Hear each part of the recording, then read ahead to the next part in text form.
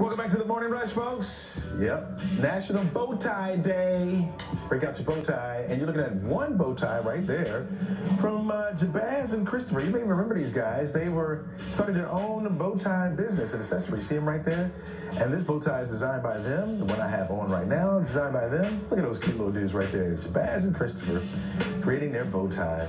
Today's National Bow Tie Day. And my outfitter now sells them at his store, Ken Barber Signatures. Check him out, kenbarbersignatures.com. He dresses me and carries these bow ties by those young men. Fran, over to you.